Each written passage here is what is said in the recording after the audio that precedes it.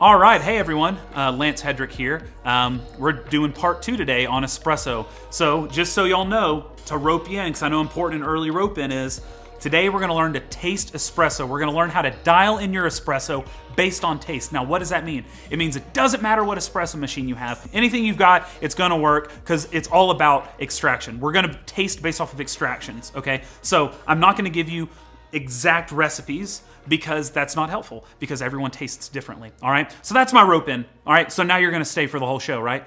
As y'all know, I'm very technical, right? In all my videos, I'm very logical, I'm to the point, I'm very analytical, and what I have noticed is only 7% of everyone who has watched my videos are subscribed. That's crazy. 93% of you aren't subscribed. And as y'all know, and I know this sounds beggy, but as y'all know, subscribers are huge. It's gonna help me be able to get that monetization. And honestly, I'm gonna be completely transparent with you. What I'm doing with my monetization is paying for my camera crew. They have been incredible and allowed me to wait until I was monetized in order to start paying. So I need that in order to help these productions. Other than that, it's gonna be out of my pocket, which, you know, is whatever. But I would really enjoy it if you would take a few seconds, which I'm gonna give you right now, to hit that button on subscribe. And nice, now we have 100% subscribers. Thank you so much for that. I appreciate it. Now we're gonna get into how to taste espresso, how to dial in by taste, and how I distribute coffee. Yes, we're also gonna talk about coffee distribution when it comes to espresso. Now, coffee extracts in 3 phases, all right? So we're gonna put up the graphics like I do with my hands, right? When espresso starts to extract, as that water begins to hit that puck and the pressure kicks on, the first thing that comes out are those acids and those different components that on our tongue can be tasted as sour or salty. So if we had kind of like a gas gauge here, like a toggle, right? The first bit right here is gonna be sour and salty. So if this is the full of our extraction, if we extracted all the bits that we can from coffee, that would end here, right? So this is extracting no coffee, this is extracting all the coffee that we can. So the first bit are sour and salty. That's what we perceive on our tongue. Sour and salty, that's the first bit. As you keep extracting, you're going to get some of those more developed sugars, and it's gonna be a little sweeter. That's where the sweetness kind of comes in. And as you keep pushing the extraction on that toggle, you're going to get some of those bitter notes coming out, right? Some of those acids that are coming out are gonna be really bitter. They're gonna physically dry out your tongue. So I'm gonna say this, and y'all know me, I like to be repetitive, and I had one comment saying that the repetition was annoying. Well, guess what? Not gonna change, all right? We're gonna be repetitive because it helps people learn. Sour, sweet, bitter. Sour, sweet, bitter. You may say, wow, I've got a shot that tastes really bitter, so it must be over-extracted because it's just so bitter. Well, here's the thing. If you recall from that first video, fine migration happens at the beginning of extraction. The more brittle your coffee, so maybe the darker your coffee, the more apt it will be to have more fines in that cup. Fines are very bitter. It's literally bits of coffee on your tongue. So you could have an under-extracted shot that was very bitter. Also from that first video, I'm not gonna go in depth here, but you can have a very under-extracted shot that tastes over-extracted because of channeling. So we have to be very careful when we're dialing in coffees to take into account that bitter could also be under-extracted. So I like to say with bitter, it's watery, drying, and bitter, okay? Because watery, remember from my first video, well, there's that inverse relationship, which I won't get into here. We'll just link that video here. If you stumbled onto this one and haven't seen part 1, go to it right now, all right? Good. So, yeah, that's what we're gonna do. We're gonna talk about these phases of extraction and how they're affecting, affecting the flavor profile as it's going on. Now, let me tell you this. I know you're hearing this going, dialing in by taste. Well, I don't have that great of a palate. I see these coffee professionals take their spoon, they're going, and you know what? I can't do that. I can't taste it. I can't sit here and go, that's bruleed grapefruit. That's lemongrass. Oh, I get jasmine and chamomile. Okay, I'm not asking you to do that. That's not a problem. There's no need to do that. We're trying to get you to taste your espresso the way that you want it to taste. And for that, I'm just asking that you're able to taste sour. So if you taste it and you go, like the warheads, you know, you're like, oh, that's sour. Or if it's salty, salts also are coming out early on. So if it's extremely salty or sour, you're gonna be like, woo, right? You know, it's salty. If it's physically drying your tongue out, like if you have a really tannic wine, that's probably over-extracted. And if it's really balanced, if it's really sweet, if it's really good, well, don't change anything, right? But you can always ask yourself, what could I have more of? Could I have more acidity? Could I have more pop, more crisp? Maybe you want to pull back the extraction a bit. Or maybe you're saying, could it be sweeter? Could it be like juicier and fuller? So anyway, if you're wanting to kind of push that extraction, get it maybe sweeter, maybe a more balanced body because you're going through all those phases and pulling out as much as possible, you may want to push the extraction. So that's what we're going to look at today. And but before getting into that, before we pull what's called a salami shot and we taste together, because I'm hoping you're buying an espresso machine, or if you're binging these at night, do it in the morning. You don't have to do it alongside me, but if you're buying an espresso machine, that's fantastic. Before we do that though, I'm going to take a tangent, as I always do, and we're going to talk about puck preparation. I was going to talk about it in my last video. You know me, my rants went way too long. I included way too much information. We ran out of time. So we're going to do that today. We're going to talk about espresso distribution, puck preparation. The most important thing for espresso outside the grinder is your puck preparation. Now, what is puck preparation? It's literally what it sounds like. As I always say, coffee is intuitive. Don't overcomplicate it. It is putting that coffee into your basket and ensuring that it's as even as possible so that when the water hits, it's going through as even as possible. So that includes dosing into the basket, that includes distributing the coffee, and that includes tamping, all right? So let's take a look at that. I'm going to dose my coffee, all right? All right, so first thing, I actually typically tend to grind into a canister like this and then dump it in my portafilter. It's completely fine to go straight into your portafilter. What I find doing this though, is if there are clumps, you can take a fork or something and you can knock some of those clumps out before putting it in. Also just transferring it helps it be a little less clumpy. Anyway, so I'm gonna put it in here. Again, there's no need to do it. You can go straight into your portafilter, but I'm gonna try to actually not shake. I typically shake as I do it to level it out. But if you grind straight into your portafilter, like at cafes, if you're a barista or if you're someone that trains baristas or whatever, it typically looks like this, right? There's a mound in the middle. I'll call this Mount Crumpet, right? We all know, some of us know the Grinch, right? How the Grinch stole Christmas, right? So we have Mount Crumpet, all right? And around here is Whoville. Now, the Grinch doesn't like the Who's in Whoville, right? So, but what we want is we want Christmas cheer for all around, and we want the holiday cheer. So what I'm gonna do is I'm going to introduce the Grinch to all the Who's in Whoville, all right? And the way I'm gonna do that is so there are many ways of doing this actually, and we're gonna go over them all. There's one called the Stockfleth method. I don't like the Stockfleth method. First off, you're gonna get grounds all in your hands. You know, you have to, and then it's like ingrained in the little lines in your hands. It's like, I don't really want that. Then at night you're smelling it, which for a long time I really enjoyed for the first 5 years of being a barista. And then it was just like, all right, I kind of want clean hands. But Stockfleth is taking your hand like this, right? And you're rotating around, boom. Boom, right? And what's going on? I'll just do it. What's happening is you are just spreading those grounds out around the basket as evenly as possible. And see, it's flattening out the bed. You see that? And you see how my elbows are out and I'm just rotating. I'm just rotating. And then look, we're at a level bed, right? So that's Stockfleth. There's another method called north, south, east, west, which is exactly what it sounds like. You push north, you push south, you push east, you push west. North, south, east, west. And you just keep doing that until it's level. But let's think about these, and there's other finger distribution methods, but let's think about this. When we're pushing, what part of the bed is that affecting? It's just affecting that Mount Crumpet. We're not affecting the Who's at all. Well, the Who's aren't perfect. We got to give them some love too, right? It may be a little less dense over here or a little less dense over here, but all we're able to distribute with our finger is that top layer. So there could be you know, less dense areas throughout here. So maybe the top looks perfectly flat, like we sit here and we sit and we're distributing until it's perfectly level. Oh, like it's like, oh wow, I'm the best at this. I'm the best. Look how level that is. But then once we tamp it, guess what? There could be less concentrated areas. Water will expose that. So what is a barista to do? What is a home enthusiast to do? Well, I'm gonna just go ahead and tell you, throw out those finger methods. I said it, I know, I get it. Whatever. All right, we're gonna throw out those finger methods. I'm gonna dump these grounds. I know that's a little wasteful, but you know, we're doing this on, I'm using old coffee, it's fine. All right, so I'm going to do this again, and I'm going to show you kind of what is an ideal way of distributing the coffee for the most even and consistent extractions possible. And I will invite you to do side-by-sides with all variables the same to see how much slower this is going to pull because it is more evenly extracted, okay? Do you see what I'm saying there? The way that I'm about to show you, if you do this next to a Stockfleth only method, this will pull slower because the water is going through all those grounds evenly. The other one will pull faster because there will be channels in it, right? So we're negating channels by doing what I'm about to show you, which is called horizontal distribution. All right, so I've got my grounds again, and I'm putting them in. And I'm just gonna put them in so that we get Mount Crumpet again. And what we're gonna do is we're gonna introduce the Grinch to the Who's, all right? So you've got crumpet there, but what I'm gonna do this time is I'm taking my hand and I'm gonna gently tap the sides. Now look what's happening. You see that?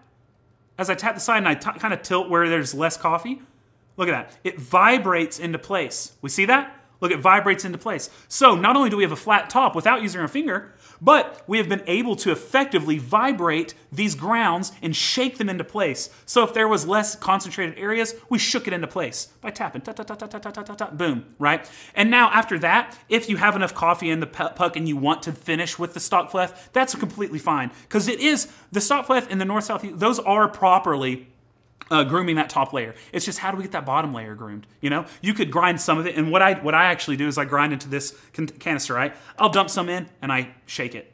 Dump some in, shake it, dump some in, shake it, and then I finish with tapping, right? Or you could put it all in and you could just tap, tap, tap. Now, if you're at a shop and you use, say, an OCD, like we do at Onyx Coffee Lab, if y'all didn't know, I work at Onyx Coffee Lab. We use OCDs. We tend to tap, and then we'll put the OCD in, and this grooms that top layer. And look, it almost looks like it's tamped, right? So now we have this perfect bed on which we can tamp, all right? So we have distributed that coffee, and now we can tamp on top. I do want to take a brief tangent, because I'm full of tangents all the time. There is a more and more used method, and I'm actually getting one of these tomorrow. I didn't get it in time for this video, but I wouldn't have really harped on it anyway, because this is, I don't want to make y'all go and buy new stuff. But I'll be doing stuff on my Instagram with it once I have it in tomorrow. Or Saturday, I guess. Today's Thursday. I'm shooting for Friday. Anyway, it's called the Weiss distribution technique. All right. Now, what this is if you've ever seen those head massagers that have those like claws on it, right? Those little wires that you're like, oh, that feels so great. Well, it's essentially that, but miniature. And what you do with it is you kind of scoop around in your espresso, and it fluffs up the bed, and it negates these clumps, and it helps fill any type of holes. That is an incredible way to increase your extraction. Whether you have a 54 millimeter machine, 53 millimeter machine, 57, 58, whatever you have at home, it will help you increase your extraction. And you can take a way to do it that's kind of janky, and it works okay. It's taking like a wine cork and straightening out paper clips and putting 4 in a wine cork and using that to scrape. I would recommend getting some of these that have really nice needles that are like 0.2, 0.25 millimeters. That's gonna really help you not move the grounds too much, and it helps you just instead kind of break up clumps. And anyway, that's called the Weiss distribution technique. Feel free to look that up. We're not including that today because most people don't have those, and this works really well. So I did my horizontal tapping, and I distributed, whether with my finger or whether with like an OCD or some sort of distribution tool. All right, so now I have a very flat bed. The next thing that's highly important is the tamp, right? Now I'm going to blow some minds here, all right? Tamp pressure is important to an extent. What is important about tamping is getting the grounds as close as possible. Once you have them as close as possible, that tamp is going to stop moving. Once that tamp stops moving, there is no such thing as tamping harder. I've heard people say, you know, my espresso is running too fast. I should probably tamp harder. No. If you have tamped to where it's no longer moving, that is as hard as it's going to go. I promise you. You can come at me in the comments. There is science to back this up. There is no chance. Once all of that space has been negated between those grounds, there's no more pushing through. And in fact, I think 3 years ago, Matt Perger at Barista Hustle did a big study on it. But there is no going further than that. And I always say when I'm training people, you see people in cafes, right? You see them behind bar, and you'll see them put the tamper in. They get ready, and they get up on their toes, and they're pushing down like that, right? And they have like this look in their eyes, there's blood veins popping out of their necks. And I'm like, oh my goodness, chill out. Well, people think that's necessary, that you have to tamp super hard, but I'm just telling you, you push until it no longer pushes. And once you have that, it's done. You're done. Put it in the machine and go. Typically, that's around 25 pounds of pressure. So if you do have a bathroom scale and you're curious what that's like, you can do that. But I'm just telling you, there's no reason to try to replicate doing less than 25 because you may have found something, because you're not going to be able to. So hit that full amount of pressure and you're good to go, all right? So just push down and you're good to go. How do we tamp? Well, I teach like this. You make your fingers into a T. You have your index finger that aligns the head of the tamper, and then you make your thumb on a T, like so, all right? And then we're distributing evenly the pressure we're pushing through our thumb and our finger. Now, a lot of baristas teach to do it like this, right? Where your elbow is out like so. And this is completely fine. And for home baristas who aren't tamping 1,000 a day every day, completely fine. You're not going to hurt yourself in the long run, right? You're getting yourself in a nice 90-degree angle, and you're pushing down. And so from a side angle, I guess we actually have a side angle right here. And we're pushing down, right? As evenly as possible between our finger and our thumb. We don't want it to look like this. Actually, this tamp fits so perfectly it's difficult to tilt it at all. But we don't want it to be thumb heavy, where it's like so. We don't want it to be finger heavy like so. We want it evenly distributed. So what I like to do is I first push my tamper in like so. I feel with my fingers. Make sure it's level on both sides between the head and the tamper, and then I push. Now, if you're a barista, I actually have talked to a physical therapist about this, doing that is terrible on your joints. Awful. You don't do push-ups like this, right? Why don't you do push-ups like this? That'll rip your shoulder joints to shreds. To shreds. How do you do push-ups? You put your elbows closer to your side. You can do 45 degree. You can do right next to your side, right? That's how you do push-ups. Same thing with tamping if you're wanting to save your shoulder. If you're a barista, I would recommend going perpendicular to the table. And this may be more work, but it's going to save you. Barista joints are no joke. Getting your elbow close to your side and pushing using the compound motion of your deltoid, your latissimus, your tricep, all of it all in conjunction with one another, keeping it together so you're not hurting your joint. I actually have an AC separation, so I have like a bone that juts up here, and it saved my life when I learned this from the physical therapist. That was actually at a barista academy in New York when I just happened to be there. They came up to me and embarrassed me. This is just a fun side story. They come up, I was practicing for something, and they said, with a class, they said, hey, can you show us how you tamp? And of course, being the good barista, I go up, I do my 90 degrees, and I push. And they looked to the class and said, see, this is what I was talking about. That is going to kill this young man's shoulder. And I was like, what is going on? So then I listened on the class, changed my life. I don't have, my shoulder never hurts when I tamp, which is incredible. But for, like I said, home enthusiasts, it's fine to do the 90 degrees because you're not tamping that often. Baristas, I would highly recommend thinking about doing that so you're not hurting your wrist, your elbow. You want to do that compound motion where it's together. It's like doing push-ups, right? Anyway, so we want an extraordinarily even tamp, right? It has to be even because we want that water to go through evenly. If it's unlevel at all, that water is going to cascade down that little hill and it's going to over-extract one side of the bed. The idea of having that perfect pup preparation is to finish it with an even tamp, all right? So now we have that perfect pup preparation where we did that tapping to vibrate everything so that we distributed the bottom half of the puck, and we either used our finger, we used a distribution tool, or honestly, if you tap well enough, you can get a really nice flat level top for the tamp. So now we've distributed, we have maybe used the White's distribution technique, and you've hit some of those clumps out, but don't worry about the clumps, they will go away with the pressure. It does slightly increase extraction though. And then we tamped it, and now we're good to go. So that excursus is over. That is how I distribute espresso. Please, I would love to have loving debates in the comments about this being the best way to distribute, because I have done many side-by-sides, have done blind tastes for people, and a lot of other people have done it as well. Now, before saying anything, I would urge you to try it yourself. Pull 2 shots, do one where you do just that top grooming, and then do one where you do that tapping. And I promise you, that latter one, the tapping, is going to be a longer extraction because it's extracting more. So you're going to be able to get more out of your coffee, you're going to get more sweetness, you're going to get more balance, you're going to just be able to extract more. So that is that. Now, what we are going to get back to is talking about dialing in by taste. So all I'm asking you to be able to do with that toggle, which is what again? Sour, sweet, bitter. I probably should have said sour, sweet, bitter since I'm talking about a toggle, but we're going to think about that. As you keep going, also from the last video, the viscosity changes, right? So with that bitter, remember that it can be drying and it can be watery, all right? So as we're pulling espresso, the first big tip I can give you is always start coarser than you need. That's right, coarser than you need. Start at the coarser end of things. If you start too fine, you can get this weird thing, and I touched on it last video, you can get this weird phenomenon happening where you may think, oh wow, it's over-extracted, I need to dial back, or you might think, wow, it's under-extracted. Well, when you go really fine, that water, it's harder and harder for it to move through, and it's like, I cannot get anywhere. And it'll start channeling, or it'll do just weird things, and it's going to not give you a proper representation of what's going on. So I like to tell people to start coarser, and this is true with pour-overs as well. Once you get really fine, things go wonky. It's kind of like quantum physics. You think something's here when really it's here, and really it's both places at the same time. Schrodinger's cat, who knows what's going on. So start with it coarser and slowly go finer and finer depending on your extraction needs. I also always recommend to start at a 1 to 2.5 ratio and go up and down based on your desire of consistency. Obviously, if you want a thicker shot, go on a shorter ratio. Smaller the ratio, the more concentrated the espresso. If you want a more watery, like a longue shot, go up to 1 to 3. If your coffee has a lot to extract and it's really sour, even at a 1 to 2.5, bump it up, right? So there are a lot of things that we can do like that, but what we're gonna talk about is doing it by taste. So first thing we're gonna do though is what I call the salami shot. If you're beside your machine, do this. Just get a coffee, put it at a pretty fine grind where you know it's gonna run in 20, 25, 30 seconds.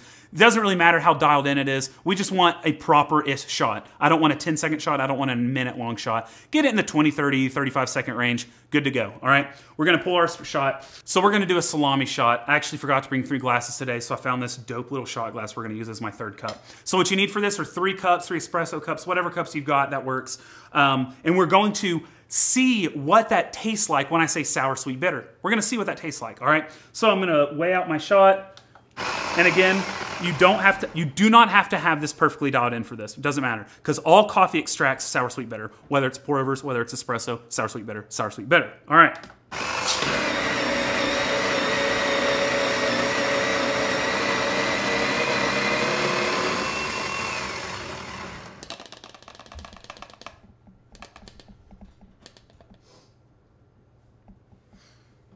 All right. Horizontal tapping, pop, pop, pop, pop, pop. Look at that, it's leveling out so nicely, leveling out. Because I have my OCD here, I'm gonna pop that in, I'm gonna twist it a few times. I'm gonna take my tamp, put it in. I like to feel to the sides, make sure it's level before I even tamp. Then I take it, you can either do the 90 degree, or you can get it close to your side, push until it stops pushing, done. Now I'm gonna take this, load it into my machine. I'm gonna wipe, so there's a little bit of dirty there. I'm gonna take my 3 cups, and I'm gonna get them lined up right here. I'm gonna get down on my knees so we can talk closer. I'm gonna start my shot. I'm gonna get 1 cup underneath. Now, pre-infusion's going. All pre-infusion is water coming out of low pressure, which is helping expand that puck, and it actually helps negate channels. Now those first drops are coming out, and they're really thick, all right? I'm gonna switch cups after about 12 seconds or so. And then I'm gonna switch cups once more at about the 18 to 20 second mark. And now it's really watery, as we see under here. It's really watery now, and I'm gonna stop at about 25 seconds, right? So we probably pulled about a 2.5 ounce shot there. But as you see that last little bit, see how watery that is? How it's like kind of caramel color. All right, so we have our 3 shots here. 1, 2, and 3. Now what I want you to do with these is first I want you to feel your cups. Feel the temperatures. The temperature, what do you think it's gonna do first of all? Door of the Explorer time, swipe or no swipey. What do you think is gonna happen temperature-wise? Do you think the temperature is gonna go down because it's a longer shot, or is it gonna go up? That's right, it's gonna go up because that inverse relationship of coffee to water. As there's more hot water going through, that coffee is no longer absorbing the heat and trying to give off anything. So it's mostly just really daggum hot water coming through at the end. So this final shot is steaming, and I can barely hold it. You see the steam coming off? It's insane, it's really, really hot. This first one is not very hot at all because that puck absorbs so much of that heat. All right, so what I want you to do, yep, it's time. We're gonna taste these. So take that first shot, that was like the first few seconds, the first few grams of droppage. Smell it.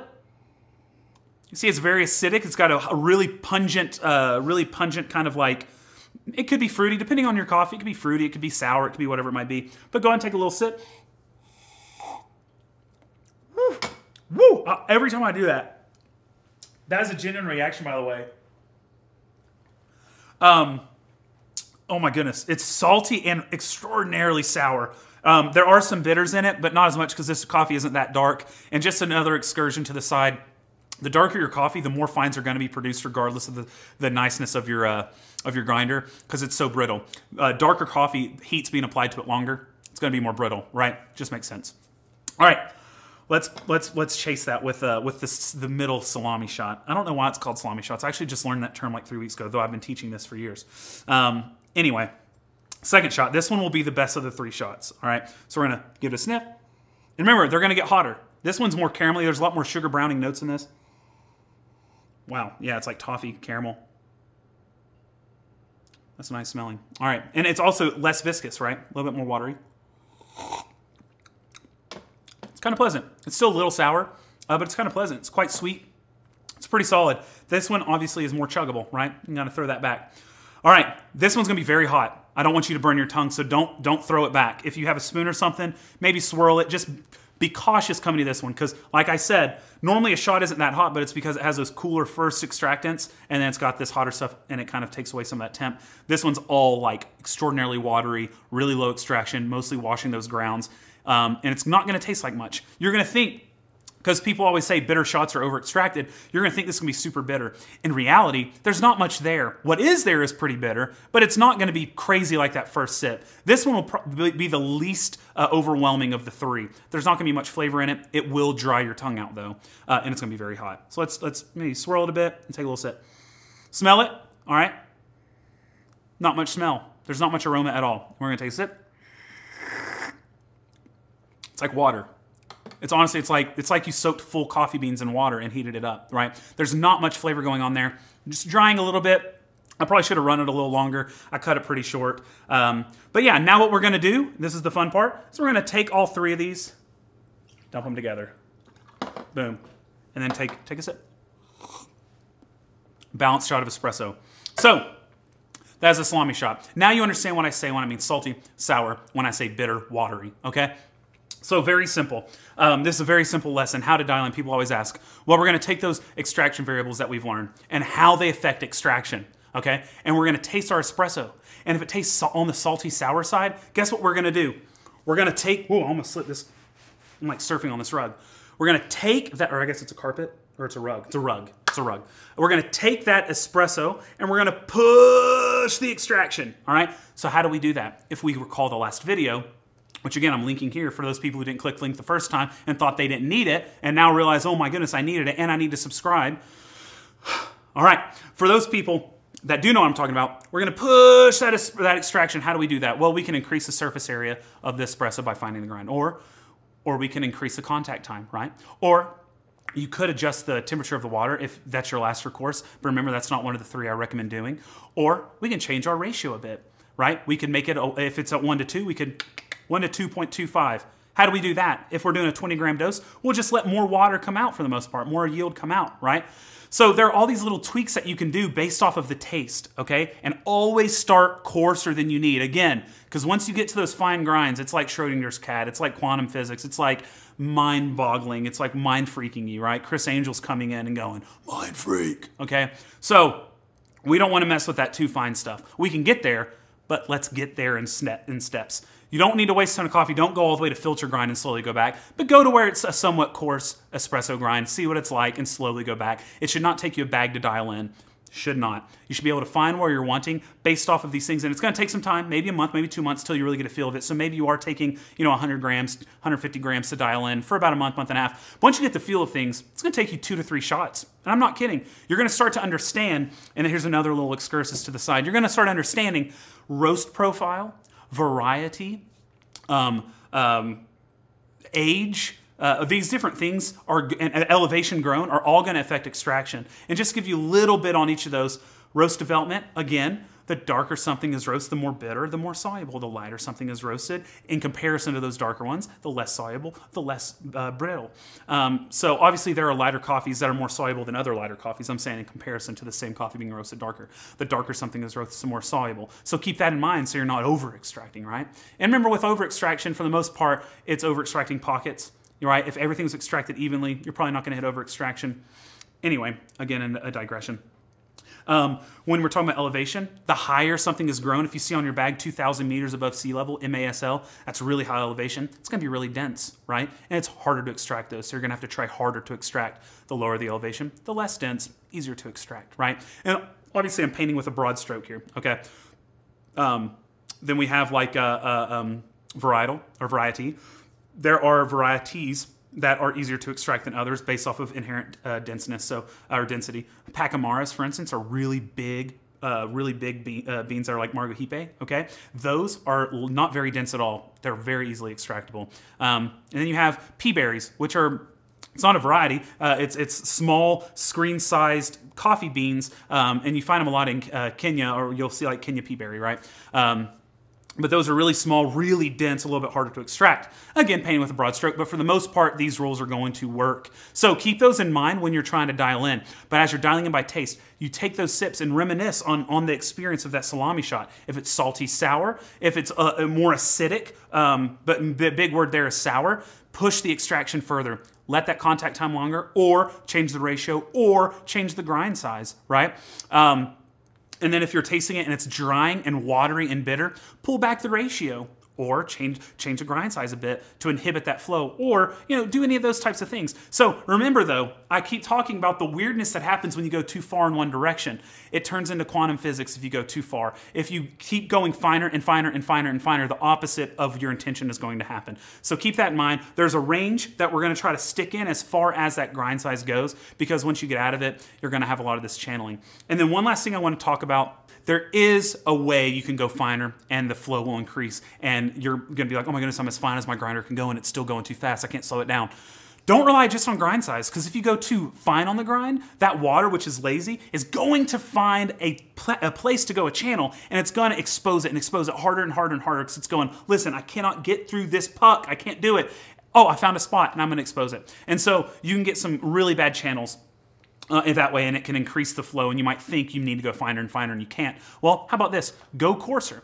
I like doing a coarser grind on a bigger basket. The issue is most of y'all don't have baskets big enough for this. I like doing 25-gram doses if I can with a coarser grind, because the extra amount of coffee slows down the water, right? More coffee to go through, the water takes a bit longer.